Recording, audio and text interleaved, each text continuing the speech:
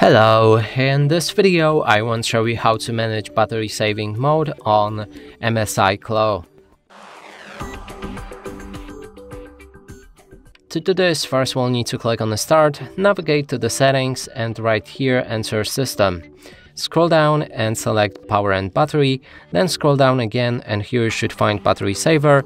When you click on it, you'll be able to activate or deactivate Battery Saver instantly or turn Battery Saver on automatically at a certain amount of battery percentage. Switch it to Always or Never is also an option.